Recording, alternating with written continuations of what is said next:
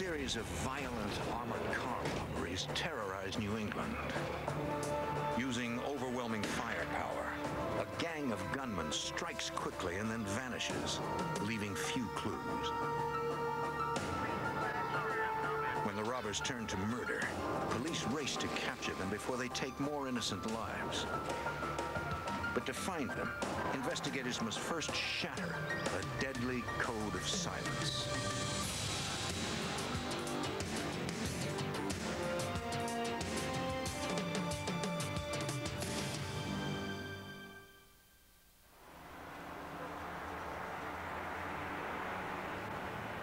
In this program, some of the names have been changed.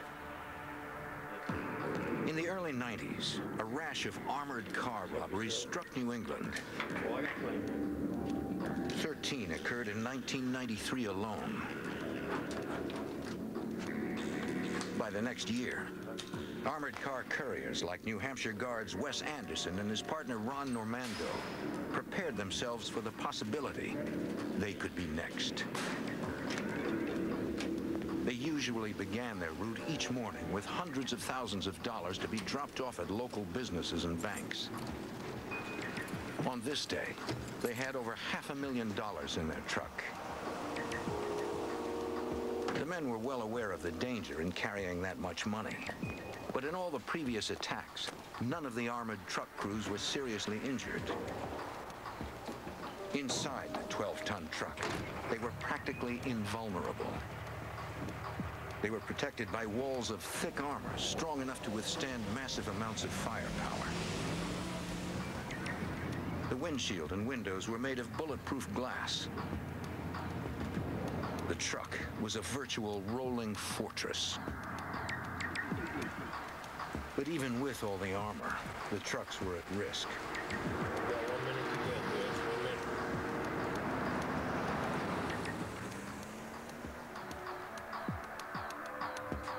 At 9:10 a.m., Anderson and Normando pulled into the parking lot of a bank in Hudson, New Hampshire.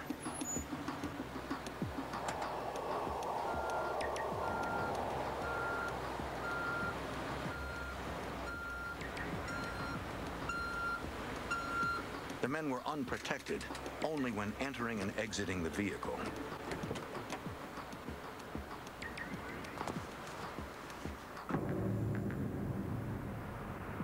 The robbers waited for their window of opportunity.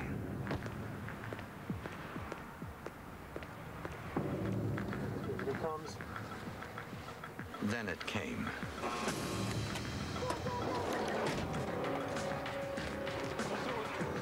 This robbery would be tragically different from the ones that occurred earlier.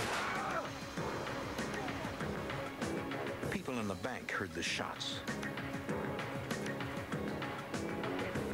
A teller activated the alarm and called police.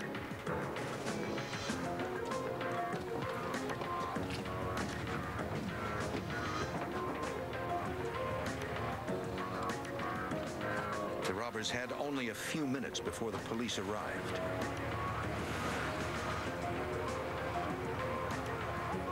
They wasted no time making their getaway.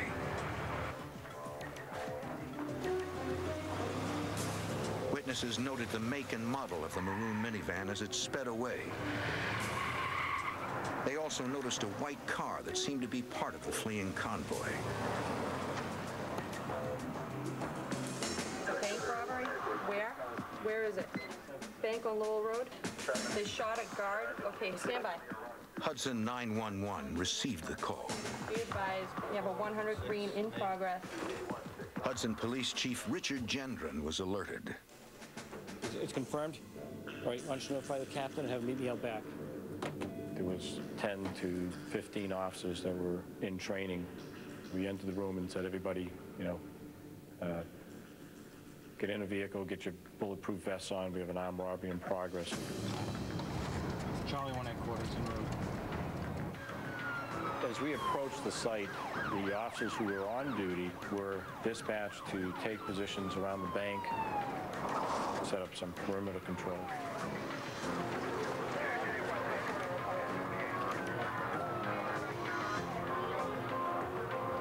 When police arrived at the bank, they questioned the witnesses. They couldn't describe the robbers because they wore masks, but they described the getaway cars. We learned that they had just left, and that's the clue, was that armored cars don't move that fast. So we knew they had to be still in Hudson. Officers were dispatched to find the missing armored car. Hold up the Hudson Bank. Witnesses told us that the guards were overpowered. They heard a round go off, they saw the guard go down on the pavement, and then they picked him up and threw him in the back of the armored car. And then there were other witnesses that thought they heard a second shot inside, or as they were going into the armored car. From the witnesses' accounts, police determined the gunman had automatic weapons. They had to find the wounded guards quickly if the men were to survive their injuries. This incident quickly turned from bank robbery to possible homicide or hostage situation. You're now focusing your attention on something totally different. And now you know you're dealing with people who are not afraid to use deadly force. Police set up roadblocks at all the roads in and out of town. With the roadblocks in place, Hudson police began a street-by-street search. To widen the search area, they notified New Hampshire State Police and Massachusetts authorities just over the state border. The state police helicopter took to the air to try and locate the armored car. They began by scanning the neighborhood near where the robbery took place and worked outward. At the bank, officers combed the parking lot, searching for any evidence that might identify the robbers and give them some idea of where they took their hostages. All they found was Ron Normando's clipboard. The gunmen were careful to leave little else behind. On the roads leading out of Hudson, police kept a vigilant eye out for anything out of the ordinary. It was like looking for a needle in a haystack. The neighborhood near the bank robbery there's a lot of wooded areas, a lot of places where you could easily drop off a stolen vehicle and get away. And it also takes us a lot of time to search those areas because there's a lot of dirt roads going into them.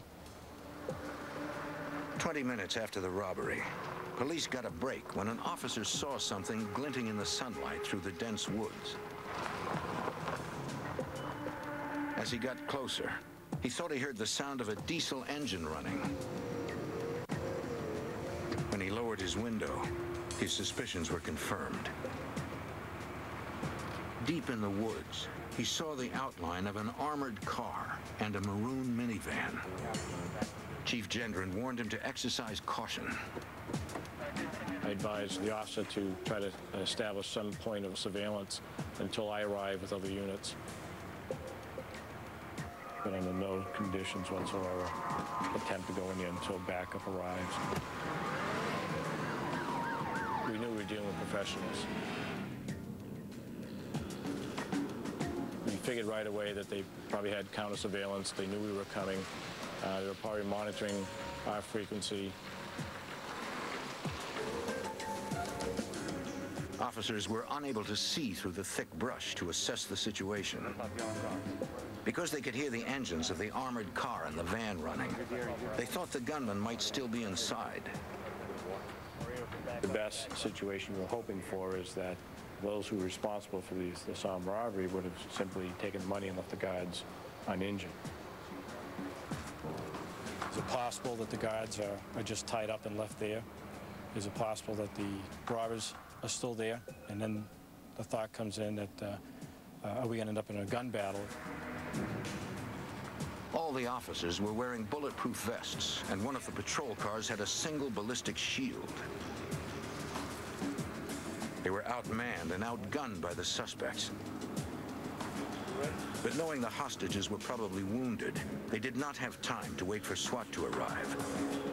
They had to go in. The men prepared with what little protection they had. There was only 3 of us that entered the woods. I made the decision to do that basically because we thought there was an urgency to get in there and get the guards to save them. It wasn't any one of us that was going in that woods that didn't have the jitters and was wondering what was going to pop out at us.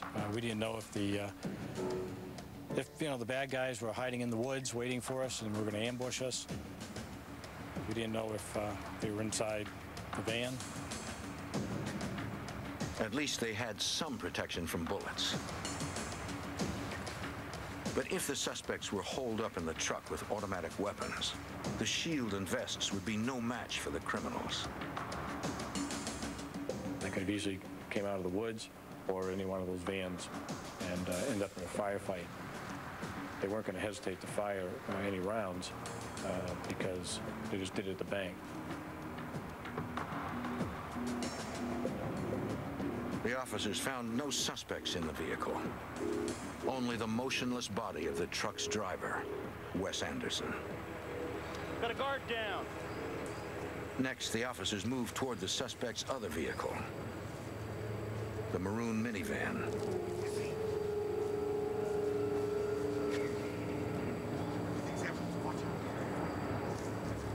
It held an equally gruesome discovery. The dead body of the armored car's courier, Ron Normando. Very clearly you could see it was an execution. They didn't have to do that. This is probably one of the most horrific crimes we have seen in many years. It was a senseless killing of two individuals. The robbery investigation had become a double homicide case. There was a sense that we are going to get these guys. We are definitely going to get these guys, no matter what it takes.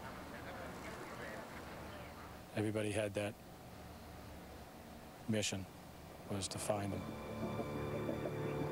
The area became a crime scene, and the medical examiner was called in. Because the crime began at a federally insured bank, the FBI and U.S. Attorney's Office joined the investigation. Before crime scene technicians could begin their work, the representative from the medical examiner's office had to examine the bodies. But the armored car was still locked. The heat from the running engine might affect the body, making it more difficult to conduct an accurate examination, according to Deputy Medical Examiner Kathy Deschanel. We were very concerned about that heat causing artifactual changes in the body and also obscuring our ability to recover critical evidence from that body. So we were very, very wary of leaving those vehicles running. We were very concerned about getting them shut off as quickly as possible and also monitoring what was happening to those bodies because of the heat during the course of that afternoon. They had to get the armored car opened up and turned off. They called for the keys to be brought in. While they waited, Hudson Police and Sergeant Ray Mello took extraordinary measures to preserve the dirt road leading to the vehicles. Decision was made to go through the woods, maybe 50, 75 yards up the street, and actually take a chainsaw and cut through the woods. Our crime scene people could access the scene that way, and we wouldn't be trampling on any evidence that was left behind in that dirt road. Since the doors of the maroon van were already open, the medical examiner documented the condition of Ron Normando. He had been handcuffed and suffered multiple gunshot wounds.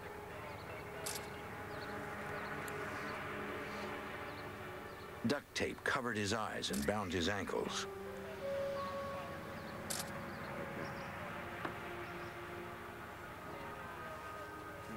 He had one gunshot wound to the side, probably sustained at the bank. The other was to his head, an execution wound. This was easily one of the most brutal crimes that I've ever seen in my career. And from that perspective, we knew that we had an uphill job trying to gather evidence and see this to a successful conclusion. Police ran the van's license plate and learned it was reported stolen 2 days earlier from a New Hampshire shopping center 40 miles away. The path to the crime scene was now clear, and the rest of the investigators had access to the vehicles.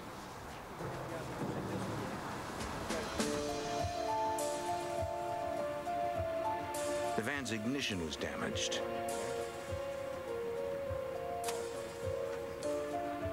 The screwdriver stabbed into the seat was probably used by the suspects to start the vehicle. Police escorted a supervisor from the armored car company to the locked truck. His keys would unlock more horrific evidence inside. While police painstakingly processed the evidence, a gang of heavily armed killers was on the loose. If they could not uncover some clue that would lead to their capture soon, authorities feared more people would die. For the first time in Shark Week history, an underwater film crew captures the unthinkable. Witness the most extraordinary shark footage ever seen. Anatomy of a Shark Bite, tonight at 9, only on the Discovery Channel. All phone jacks are alike. When you plug your computer into it, it takes you to the same internet. So why do others jack up the cost of internet access to twice the price of Net Zero? Net Zero. Internet access. Only $9.95. Go to netzero.com. Judy has a difficult job. It's called 3 Kids. She uses her Discover card to buy things like gas, household supplies, and pudding. Because Discover card pays her a cashback bonus award. So far, she's earned $103. It's money she used to buy herself a little time off. Discover card. Why not get paid for the things you buy anyway? There are ordinary disposable razors, but now there's new Sensor 3 from Gillette. Totally new handle, 3 blades, on springs that adjust to your face. No disposable shaves better. It could be the best disposable you ever threw away. New Gillette Sensor 3. It's the winning season for the Hyundai Sonata, ranked most appealing entry midsize car by J.D. Power and Associates. Protected by America's best warranty, 10 years, 100,000 miles. $2,100 less than a Toyota Camry when comparably equipped. And now get an extra $1,000 cash back. The Hyundai Sonata starting at just $15,839 after $1,000 cash back. You're the winner at the Hyundai winning season clearance. Going on now at your Hyundai dealer. A special announcement from the Bargain Network. You can buy cars for as low as $500. Choose from thousands of cars repossessed and seized by the U.S. Customs, IRS, FBI, and private organizations. Call 800-311-7730. Foreclosed homes and distressed properties are selling for as low as $199 a month. HUDs, VAs, repos, and more. Through the Bargain Network, I got my dream car, and I saved a lot of money. New cars and homes are being added every day. For listings in your area, call now. 800-311-7730. Call now. Sir, heavy rains heading toward Chicago. There are going to be flight delays. Send out Orbit's traveler care alerts. Destination Orbit's.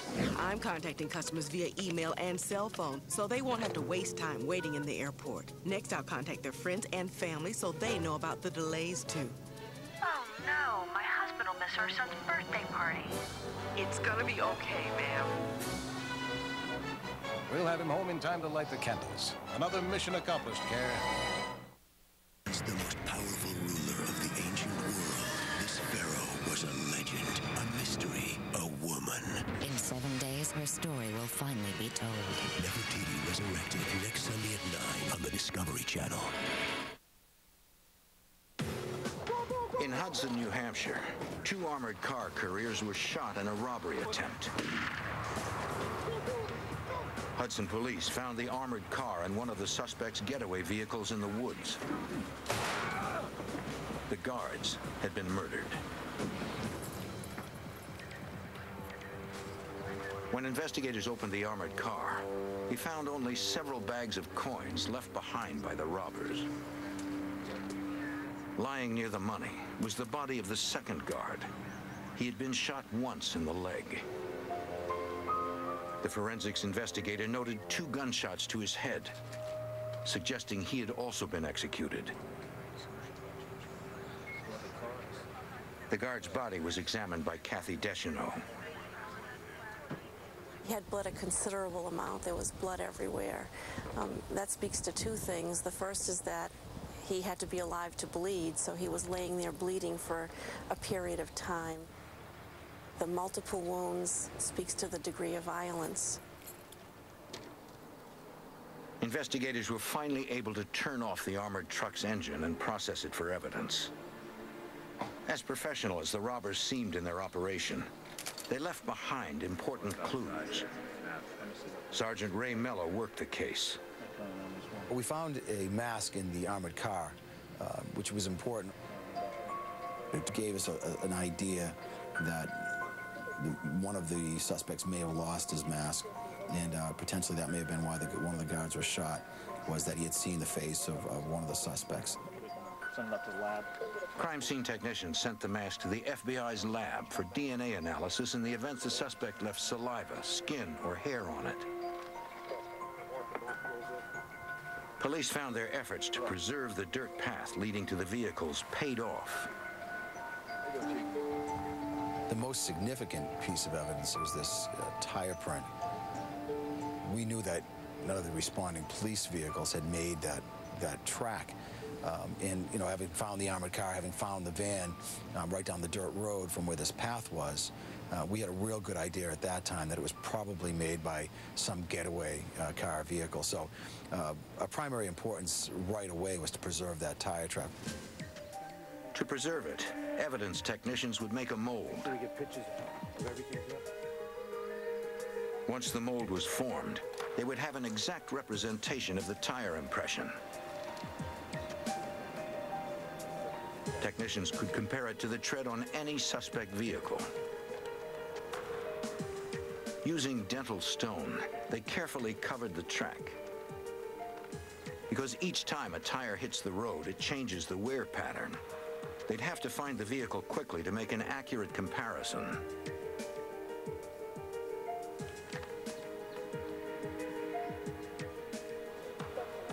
Officers at the site put out word through the media they were looking for any information on the robbery and murder of the two guards. The news reports were broadcast across the region, according to Hudson Police Chief Gendron. The press was everywhere. News crews from the city of Boston are coming into the area. We immediately gave them a press release on what transpired and kept them informed, and they in return gave out information to the general public, what we were looking for, description of vehicles, suspects. While the crime scene was being processed, police and FBI agents canvassed homes and businesses near the bank and the location where the bodies were found. They were looking for anyone who might have seen anything unusual.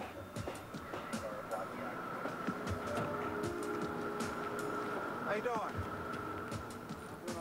The mechanic nearby recalled hearing a diesel engine running in the woods earlier that day, which he thought was odd. About an hour ago. He walked over to check it out and saw a yellow rental truck parked in the woods. The mechanic gave police the name of the rental company and a detailed description of the truck. Ray Mello thought they were fortunate he was a mechanic.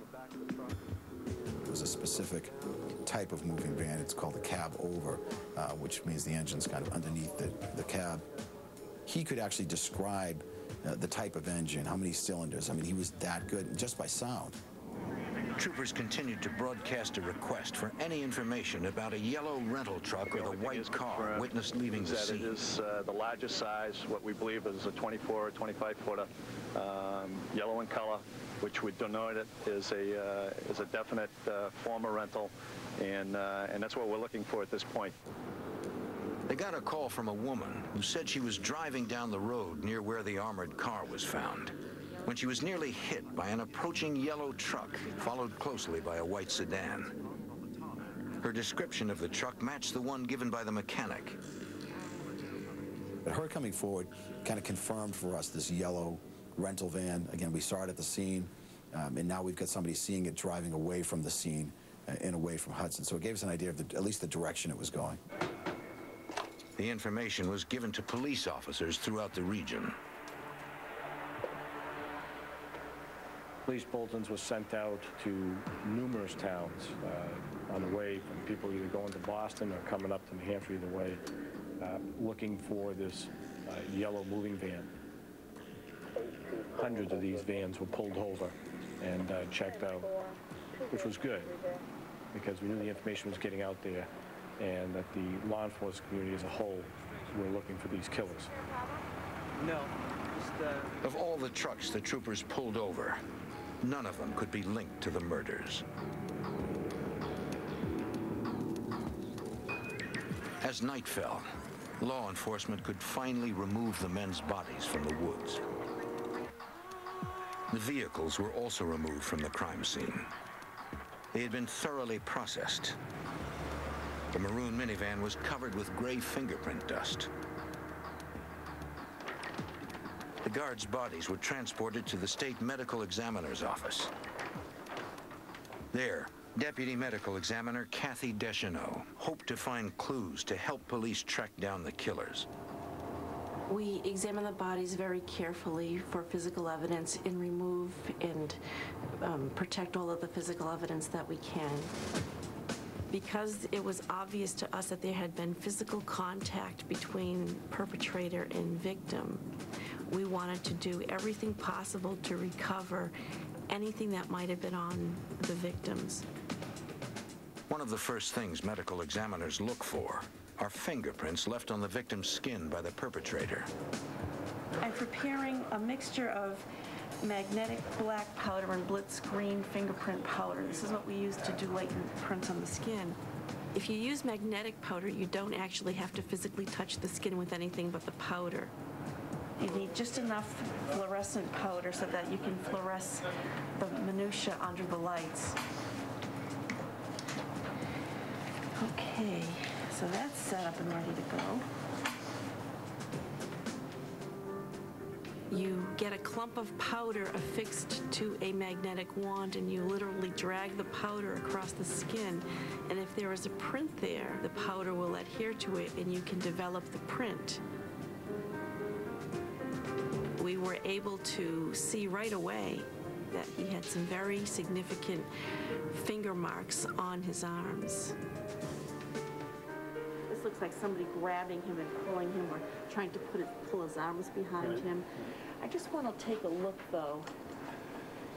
I don't see any minutia, but I want to look very carefully. You tend to see little fragments of the skin ridges, and there's absolutely none. They're totally smooth. Kathy Deschanel pursued every possible piece of evidence. It was important to us to do the absolute best that we could do with every bit of tools and every bit of knowledge that we had in our arsenal so that we could get the best possible information for law enforcement so that they could then take it the next step and try to identify who did this and capture them. The medical examiner used a black light to see the prints. I can see the 3 imprints, but they're extremely smooth. Whoever did this was wearing gloves. There's not one shred of ridge imprint on there. Unfortunately, the marks weren't much help. Frustration comes in not being able to find something that readily ties these gentlemen to a particular perpetrator or a particular weapon. We did everything scientifically possible and humanely possible in that morgue to secure every minute piece of evidence, every microscopic piece of evidence that we could have. As the medical examiner continued her work, investigators were still no closer to finding the killers. Experts say unprovoked sharks don't bite. And as long as we don't move around, they just mind their own business. This